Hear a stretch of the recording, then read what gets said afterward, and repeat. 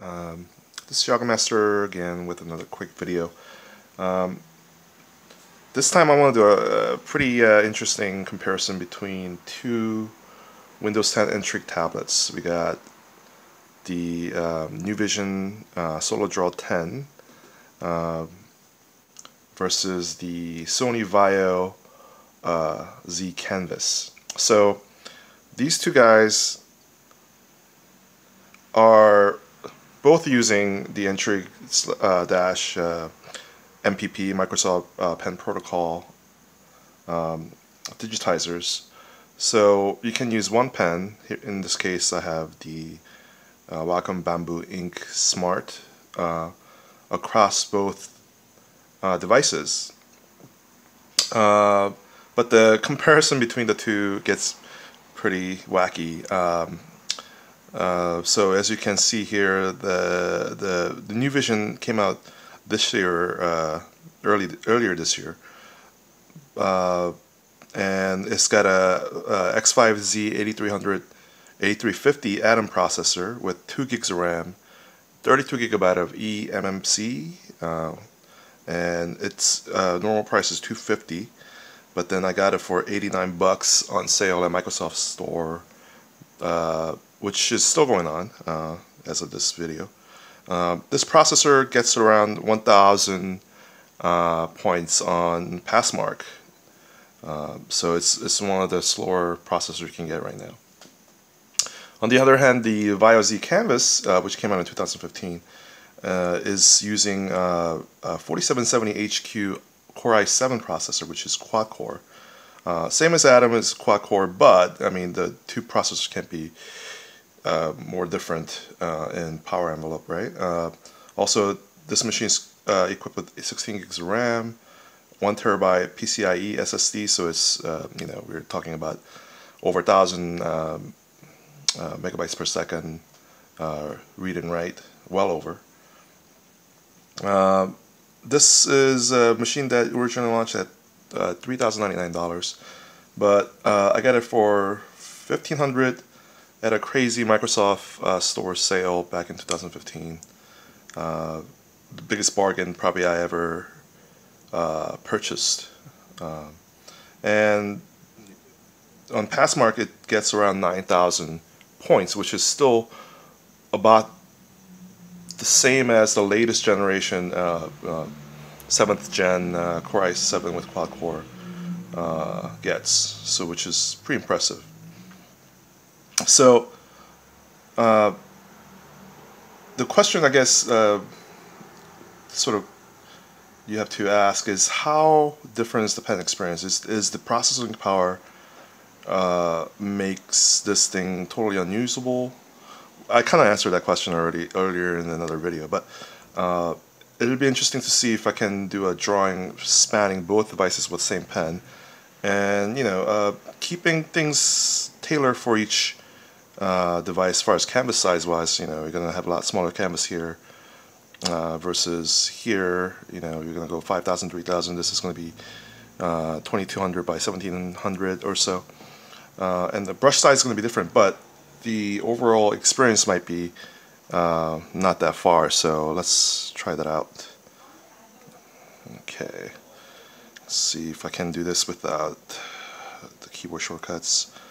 So let's draw something that I can draw pretty easily without too much trouble, which is like sort of fantasy version of dinosaurs, right?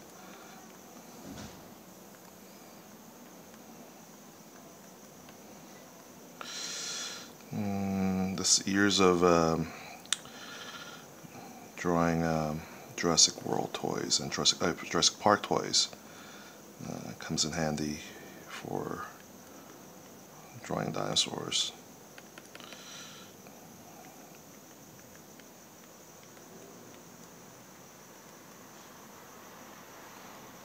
Again, this is going to be, you know, quick, rough sketch, but the speed of it sort of, you know, is important to sort of show how much lag is going to be involved in using something like the Solo Draw 10, right? So far it feels pretty good, especially because I'm using a premium pen here, not the pack-in pen that has, you know, some issues. It's not deal-breaking kind of issues, but enough that you know, it's noticeable. So, okay, let's see if that. There you go. Can't get too close to the edge, or it won't start registering. So, there you go. Maybe I should go like that. Yeah, that's probably a better idea instead of trying to go from the edge. Let's go like that. Hopefully I didn't shake the camera too much. And then we can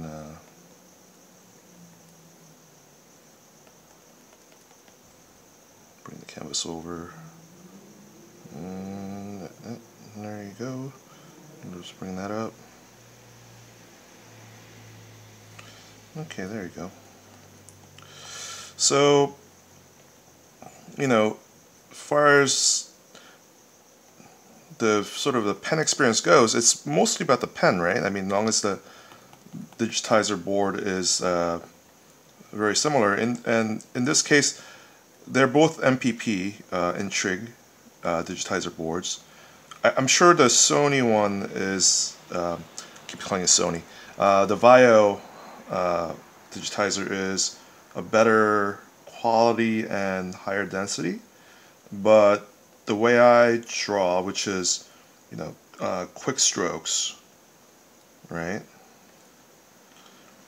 I'm not sort of allowing the digitizers any kind of shortcomings as far as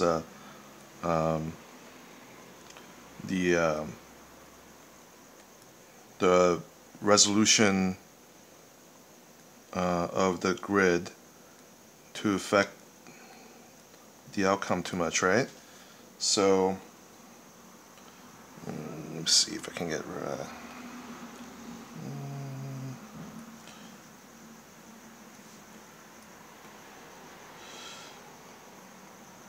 so, you know, let's give him some.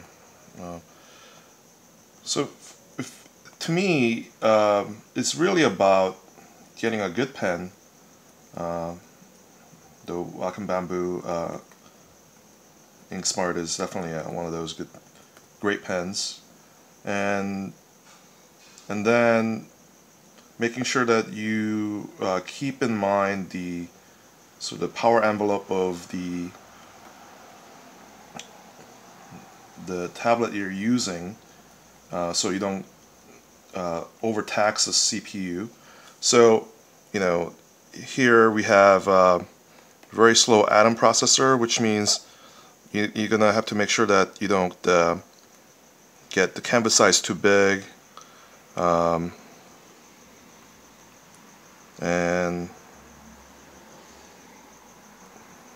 that will cause you to slow down in places that you know, will make things annoying. So as long as you do that, I think the experience is pretty similar, right? Oops, I moved it and I screwed it. Okay, so see, something like that. Okay. All right, so you know, hopefully this sort of demonstrates that, you know, we got two very different level of power, but same digitizer technology, and using the same pen, you can get broadly similar results as long as you don't go beyond the power envelope of the tablet itself. So I'm more and more, you know, obviously it's sort of crazy to use a $70 pen on a $90 tablet, but maybe, you know, maybe it's not so crazy because the results you get is pretty noticeable versus the stock pen that comes with it. So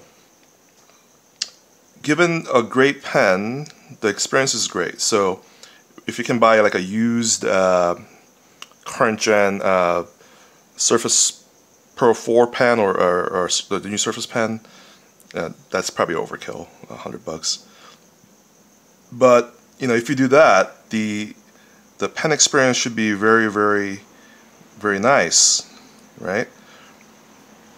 And you know, in this case, you know, in a similar way, it's keeping up with this tablet that's like 10 times more expensive and powerful, right?